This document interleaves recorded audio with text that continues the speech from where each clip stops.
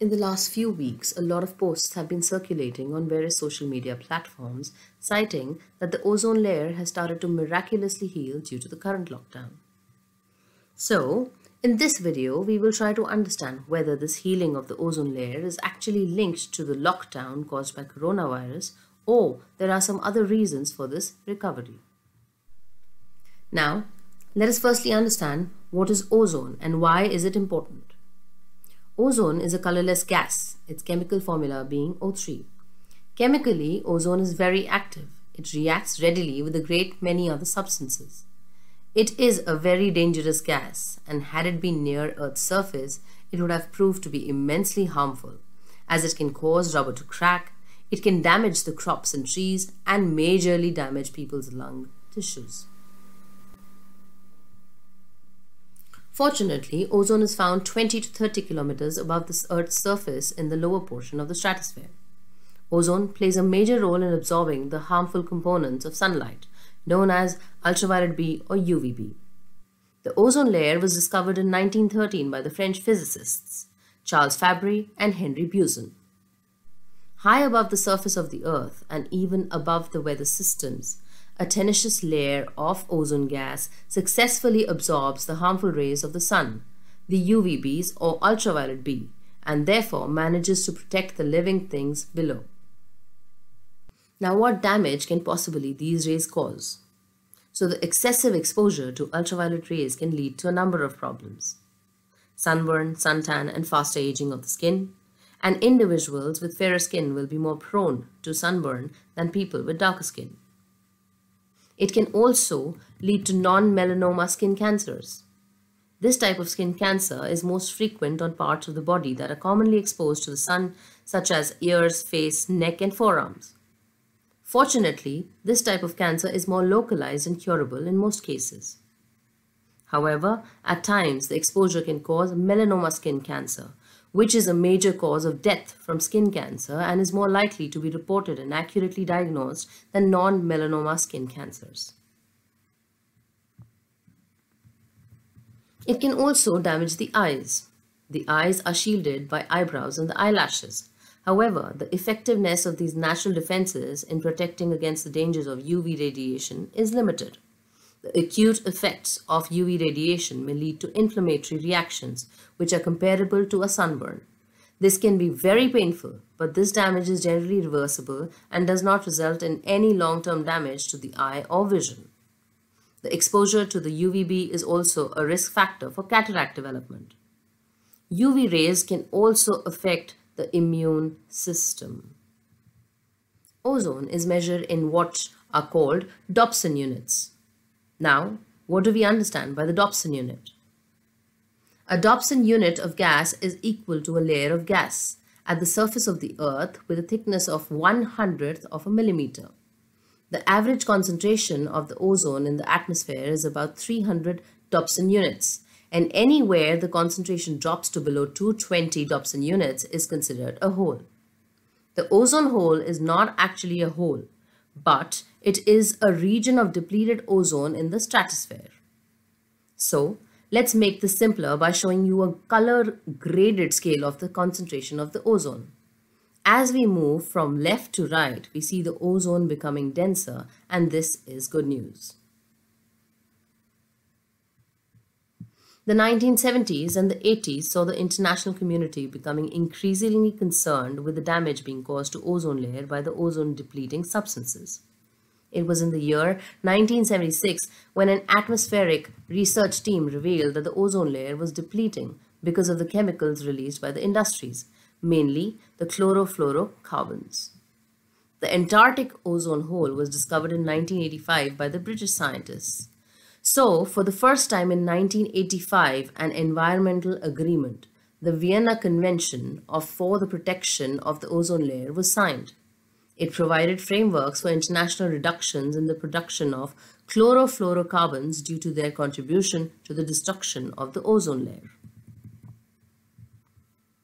It paved the way for the Montreal Protocol, an international treaty designed to protect the ozone layer by phasing out the production of numerous substances that are responsible for ozone depletion. This protocol was adopted on the 15th of September 1987 and till date remains the only UN treaty ever that has been ratified by every country on earth, all 197 UN member states. This was a landmark multilateral environmental agreement that regulates the production and consumption of nearly 100 man-made chemicals referred to as ozone-depleting substances, ODS. When released to the atmosphere, these chemicals damage the stratospheric ozone layer. The Montreal Protocol phases down the consumption and production of the different ODS in a stepwise manner with different timetables for developed and developing countries. Under this treaty, all parties have specific responsibilities related to the phase-out of the different groups of ODS, control of ODS trade, annual reporting of data, national licensing systems to control ODS imports and exports, and other matters. Developing and developed countries have equal but differentiated responsibilities, but most importantly, both groups of countries have binding, time-targeted, and measurable commitments. The parties to the Montreal Protocol have amended this protocol several times to achieve their goals in light of new scientific, technical, and economic developments, and it continues to be amended and adjusted till date. There have been 5 major amendments to the Montreal Protocol. The most recent amendment, the Kigali Amendment, called for the phase-down of hydrofluorocarbons, HFCs, in 2016. These HFCs were used as replacements for ozone-depleting substances eliminated by the original Montreal Protocol. Although they do not deplete the ozone layer, they are known to be powerful greenhouse gases and thus contributors to climate change. Uncontrolled growth in HFC emissions therefore challenges efforts to keep global temperature rise at or below 2 degrees Celsius this century. Urgent action on HFCs is needed to protect the climate system. Countries agreed to add HFCs to the list of controlled substances and approved a timeline for their gradual reduction by 80 to 85% by the late 2040s. So as we see, the Montreal Protocol and its various amendments provided a set of practical, actionable tasks that were universally agreed on. The protocol has successfully met its objectives thus far and continues to safeguard the ozone layer today. Thanks to the collaborative effort of nations around the world, the ozone layer is well on its way to recovery and is expected to be fully healed by the middle of the 21st century. So, had it not been for the scientists who had made accurate predictions of heavy losses and to the policymakers who acted without any delay on those predictions, our world today would have been an altogether a different place. Had we let the chlorofluorocarbons increase by a 3% each year starting from the 1970s, by the middle of 21st century, we would have lost about 2/3 of the ozone layer. We wouldn't have been able to step outside for long durations due to the impacts caused by more exposure to the UV rays.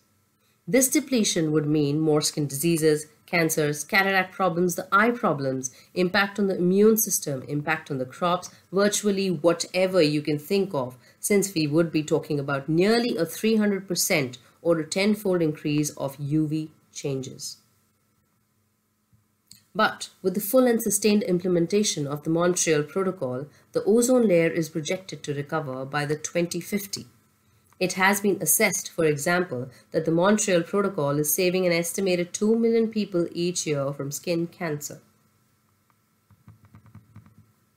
Till date, the parties involved with the protocol have successfully phased out 98% of ODS globally compared to 1990 levels. And because most of these substances are powerful greenhouse gases, the Montreal Protocol is also making a significant contribution to the protection of the global climate system. Even though the fact that the lockdown is surely showing some promising signs of nature restoring itself, the restoration of the ozone layer is actually the result of the Montreal Protocol and its amendments.